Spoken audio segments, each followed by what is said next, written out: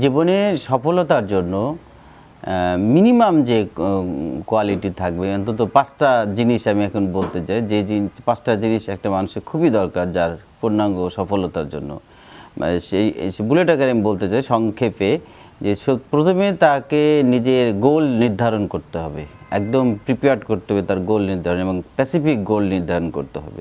প্রতিটা ধাপেই প্রত্যেকটা মানুষের কিছু পজিটিভ জিনিস থাকে, নেগেটিভ জিনিস থাকে, কিন্তু পজিটিভ জিনিসটাকে তাকে ধরতে হবে এবং সেটাকে কেন্দ্র করে তাকে নির্ধারণ করতে হবে যে সে কোথায় যেতে চায়। গোলটা তার অ্যাবিলিটির উপর নির্ধারণ করতে হবে। এরকম না যে আমি একটা বিরাট কিছু করার একটা গোল নির্ধারণ করে যে অর্জনই করা সম্ভব, বাট এক্ষুনি প্রেজেন্ট মোমেন্টে what you have scope in your life, ওই স্কোপগুলোকে ব্যবহার করে একটা লক্ষ্য নির্ধারণ করতে হবে। যেই লক্ষ্য থেকে স্টার্ট করতে হবে এবং সেই লক্ষ্যকে নির্ধারণ করে তাকে কর্মসূচি প্রণয়ন করতে হবে। গোলটা হলো এরকমই যে আমি ঠিক আছে, আমি একটা কতগুলো জিনিস 5টা গোল আমার অপশান থাকে যে আমি এটা হতে পারি, এটা হতে পারি, এটা পারি, সবচেয়ে প্রায়োরিটি কোনটা মনে হচ্ছে ওটাকেই ধরে, ওইটাকেই সাকসেসফুল। একটা মানুষ যে সব জায়গায় যে হপিং করবে তাতে কিন্তু সাকসেস আসবে না। নির্ধারণ করতে হবে গোল এবং নির্ধারণের উপর দৃঢ় থাকতে হবে এবং তার যেই গোল অর্জন করার জন্য যা যা দরকার সেগুলো করতে হবে। মানে ইনিশিয়ালি সব ব্যর্থ হয়ে গেছি বলে, বিফল হয়ে গেছি বলে হোপলেস হলে হবে না। Goal is that firmly settle year life, দেন গোল বাস্তবায়নের জন্য তার প্ল্যানিং নির্ধারণ করতে হবে। That is the goal. Second thing, যে তাকে পরিশ্রমের জন্য প্রস্তুতি থাকতে হবে, নিয়ম অনুগত একটা নিয়ম মানতে হবে।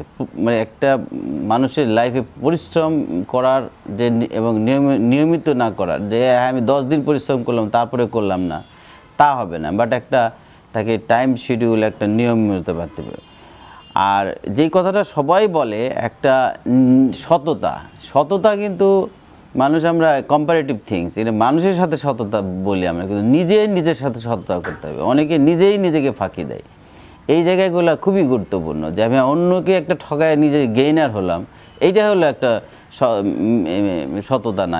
এটা সততা ফার্স্ট রেসপেক্ট করতে হবে নিজের প্রতি। আমি যেই কথাটা আরেকটি গুরুত্বপূর্ণ বলি এর সঙ্গে আরেকটি পয়েন্ট, যে রেসপেক্ট অ্যান্ড রেসপন্সিবিলিটি। রেসপেক্ট থাকতে হবে। If you respect your job, if you respect your self, if you respect your job place, if you respect your society, এবং এইটার থেকে আসবে রেসপন্সিবিলিটি, এবং তার সঙ্গে যে রেসপন্সিবিলিটি নির্ভর করবে, সেই রেসপন্সিবিলিটিটা সমাধান বা রেসপন্সিবিলিটি মান্য করাটা হলো রেসপেক্ট। এই জিনিসটা থাকতে হবে। একজন সফল মানুষের জন্য তাকে সত্যি সফল হতে চায়, তাকে অনেক সফল মানুষের জীবন সম্পর্কে পড়াশোনা করতে হবে, জানতে হবে। এটা কিন্তু ইনিশিয়ালি তাতে হয় কি, সফলতার যে ধাপগুলো, যে স্টেপগুলো মানুষ নেয়, এই সফলতা বা এই কাজগুলো করা তার জন্যে সহজ হয়ে যায়।